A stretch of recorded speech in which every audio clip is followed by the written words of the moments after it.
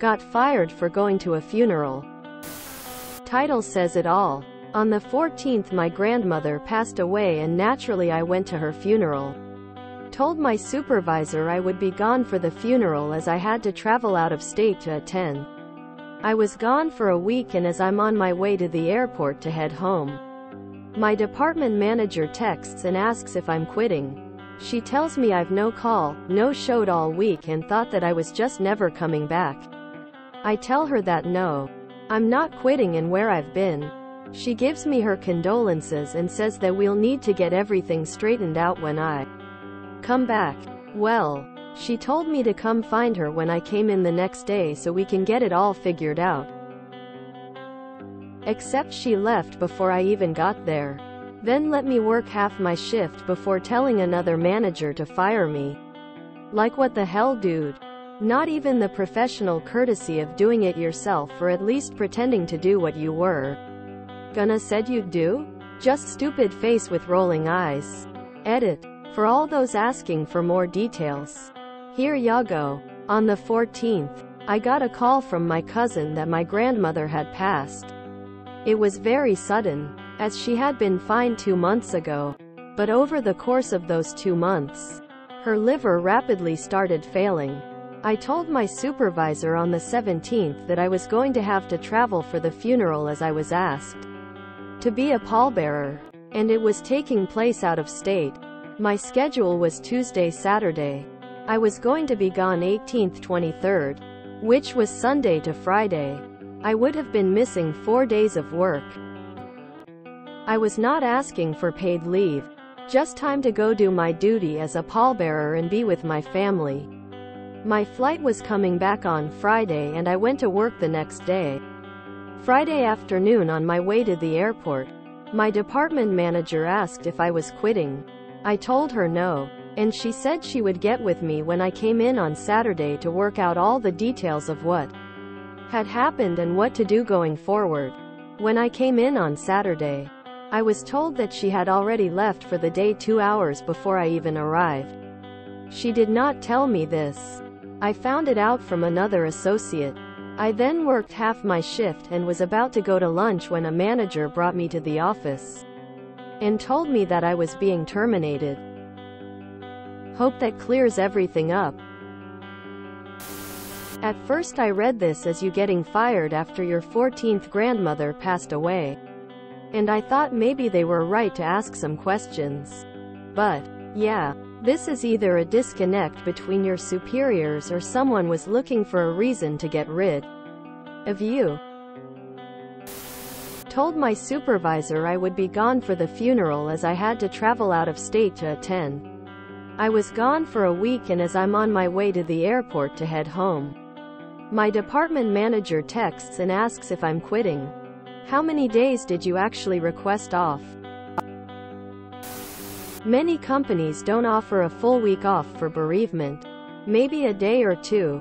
Sucks that they treated you this way. You probably got no call, no show on the 4th day. I'm guessing you didn't communicate you would be gone a week. They were probably thinking what I was thinking. Did you clearly communicate exactly how long you'd be gone? Travel probably 2 days. Even if flying. Funeral 1 day. 1 day for whatever. Did you need to be gone a week? If so, did you clearly communicate why? I know it's evil that you can't just be you in the midst of loss. But, just guessing on their point of view. Sounds like you didn't actually request time off and were unclear on how long you'd be gone. A funeral is 1 day. You were not transparent here. Speaking of professional courtesy, you were fired not for attending the funeral. You're being fired because you aren't an exploitable unicorn they can call and wish into existence on demand to bare bones, skeleton crew their store 24/7 for max profit. In short, you didn't do anything wrong. They just think they can find someone more profitable and they're giving that person your spot. IDK any company that gives a week off for a grandparent's passing. Not saying I agree with the company, but it kinda seems like it's on you op. Not only does the title not say it all, the body says even less. Our policy is 3 days bereavement and 5 days if it's out of town. Out of town requires some kind of verification. Nothing you posted makes sense, and from your replies to that, I guess we can all assume you're the break and disconnect in the communication. Good luck on finding a new job. Maybe next time though request PTO instead of just dipping. Just because you expect bereavement leave doesn't mean you don't have to properly inform your employer. You didn't communicate effectively, and because of you got fired. It's called at-will employment. Silly goose. Maybe you forgot that fact? Don't get too comfy when you have at-will employment. Hate to say it, but you caused this. You didn't give them the opportunity to even work with you to give you time off. This is not on their shoulders.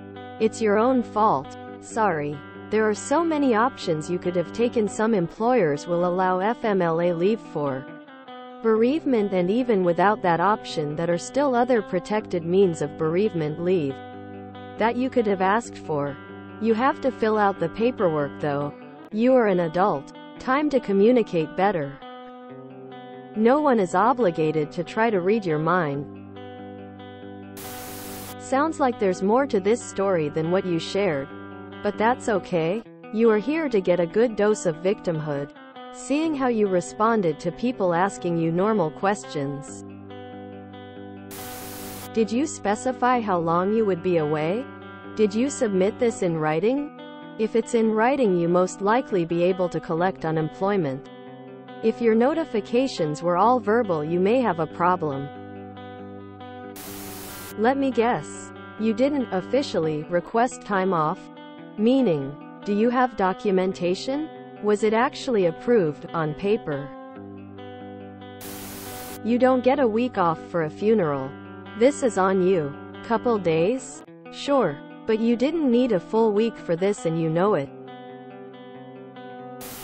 Did the subreddit do a full 180 since I've last been here? Or, I actually worked with someone who got fired for excessive grandparent deaths.